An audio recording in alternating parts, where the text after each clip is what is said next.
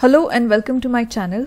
In this video we are going to solve the first question from CBSE Class 10 2023-24 sample question paper set 2 for mathematics standard with subject code 041 section A. Now this question is from polynomials chapter.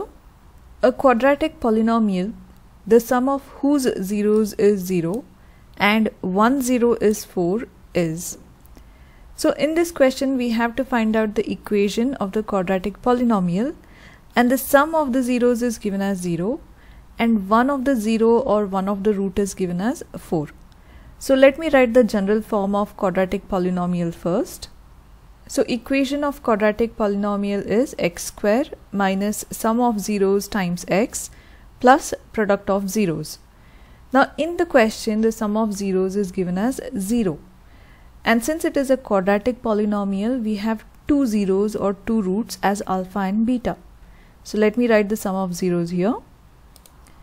So sum of zeros is given as alpha plus beta, where alpha and beta are zeros of the given polynomial.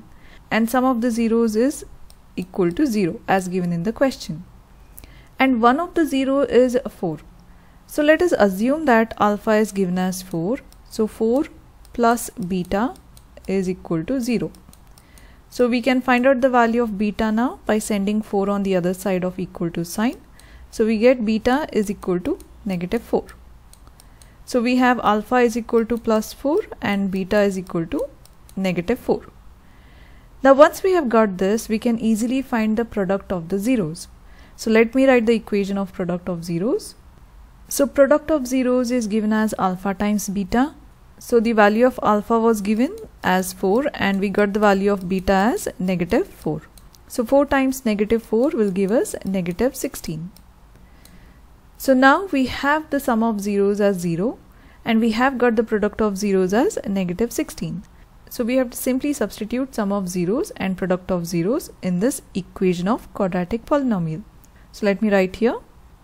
So here we are going to write x square as it is, minus sum of zeros was given as 0, so 0 times x, and product of zeros we got it as negative 16. Again simplifying this, we get x square and 0 times x is 0, so only negative 16 remains. So this is the equation of the quadratic polynomial and it is going to be option A. So A is our answer. I hope you have understood all the steps and liked the video. If you know any other way of solving this example, do comment below. And if you are liking my videos, like, share and subscribe to my channel, and thank you for watching.